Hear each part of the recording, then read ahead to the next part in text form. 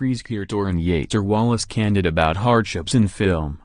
Freestyle skier Torin Yater Wallace has a simple picture in his mind, his family all together in South Korea for the Winter Olympics and watching him compete in the halfpipe. His journey there has been much more complicated. The family has been through so much over the years, from dad serving time for a white-collar crime to mom dealing with colon cancer and, the scariest twist of all, Yater Wallace spent 10 days in a medically induced paralysis state in November 2015 while fighting a life-threatening infection. There have been broken ribs, moves from house to house, time the family spent on food stamps, all in the name of advancing a career that Yater Wallace hoped might end up at the Winter X Games or the Olympics. A lot of it sucked and a lot of it was some of the worst things to ever deal with, and I couldn't help but think, why again? Why me? Why another crappy thing? Why another damn annoyance that comes up? Said Yater Wallace, who currently leads the Olympic qualifying process in skier halfpipe. But I wouldn't be the person I am today. I'm just so happy to have all my family in good health and back home. The 22-year-old Yater Wallace offered an unflinching window into his travails in a documentary titled Back to Life. Written and directed by skier Clayton Vila, and produced by Matthew Brady, the film focuses on Yater Wallace through his time in a Salt Lake City hospital fighting the illness to coming back months later to win the 2016 Europe Winter X Games gold in Oslo, Norway. It will air Saturday on ABC and streams on Red Bull TV the rest of the month. I'm not trying to make anyone shed a tear and feel bad for the things I've gone through, Yater Wallace said. I just want people to know there is light at the end of the tunnel, even if it's a really, really long tunnel. His mom and dad were both avid skiers. He was on skis in the backyard as a toddler and in lessons by 2. Somewhere around 3rd grade, his life changed. Ronald Wallace ran a business that specialized in collectible wines. Prosecutors said he promised wine futures to his clients but rarely delivered. He was sentenced to 5 years of probation, 2 years of home confinement and ordered to pay millions in restitution in February 2007. He ended up serving time in the Bureau of Prisons for various violations of his probation. He was released from the Bob's custody in December 2015. On and off throughout those years, he'd be home and then gone, Yater Wallace said. I'd go on a trip, and my mom wouldn't tell me, because she wouldn't want to mess with my skiing. When I got home, she'd be like, "Hey, Torin, sorry, it happened again." He talked to his father every day when he was in prison. The love never stopped, Yater Wallace said.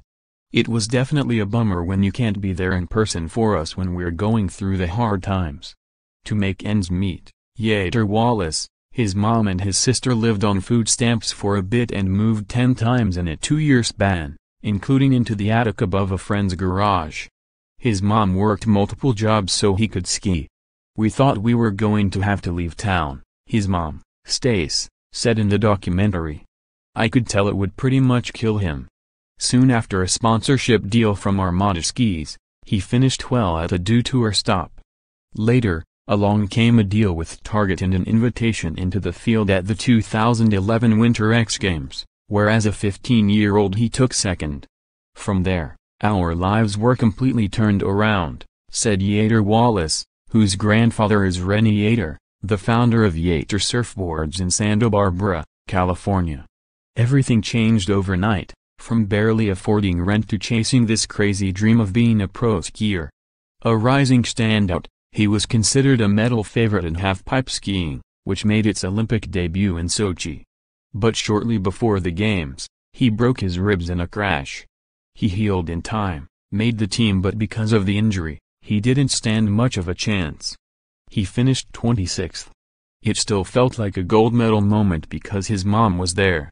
Leading up to the Olympics, she went through multiple surgeries for colon cancer, which claimed Yater Wallace's grandmother a few years before. It was just horrible and a scary thought to know the person that helps me get through life in every single aspect could possibly not be there, Yater Wallace said. To see her recover in full and ultimately make it to Russia, it was straight out of a movie. His recovery was remarkable, too. In November 2015, Yater Wallace thought he had a cold he just couldn't kick. He had to make the drive from Aspen to Park City, Utah, to get some ski boots fitted but kept feeling worse and worse along the way. Once he arrived, he went to see several doctors and they all said the same thing, the flu. Only, he kept getting sicker and sicker. On his third trip to the emergency room and in severe pain, he was flown Salt Lake City. Turns out, he had a bacterial strain that caused an abscess within his liver and attacked his gallbladder. It also was forcing his organs to shut down and his lungs to fill up with fluid. The doctors put him into a medically induced state of paralysis to help him recover.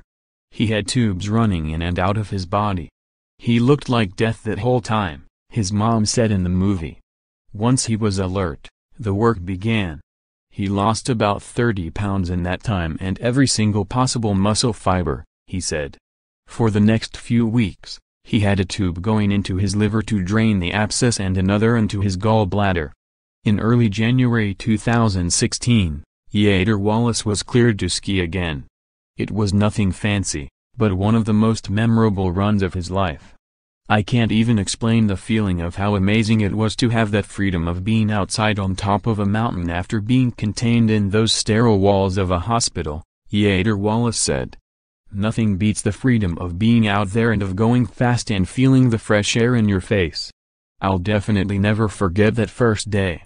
He felt good enough to get into the mix at the Winter X Games 2 weeks later. He finished 5th, with his dad watching.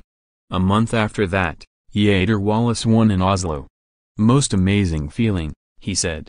Healthy again, Yater Wallace figures to be a medal contender in South Korea. His mom, dad and sister will be there. Sometimes, you can't help but feel that something around you or something in this world doesn't want you to succeed, Yater Wallace said. But dealing with hard times, it motivates you to push through. _more app Olympic coverage, https://wintergames.app.org